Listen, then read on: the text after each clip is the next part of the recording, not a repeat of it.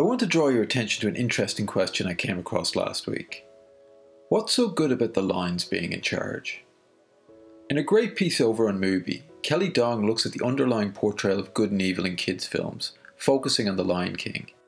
Dong's premise is that villains being evil just for the sake of being evil, and that evilness being represented through a cliched appearance and facial expressions, gives children little opportunity to understand the motivations of others.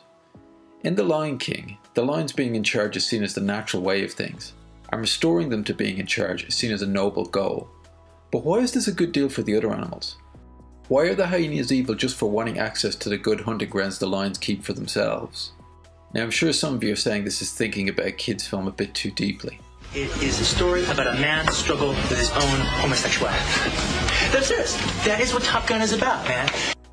But the stories we tell kids can't help but affect the way they see the world and how it should work. There's much more in the article than I've mentioned here, including a study on how superhero films affect the kids that watch them. I recommend checking it out. And on a sad note, I've just come across a story this morning on the bankruptcy of Annapurna Pictures. It's a real shame to see a company that put out so many good independent films unable to stay afloat. I'll link to the article and perhaps go into it in more detail in a future episode.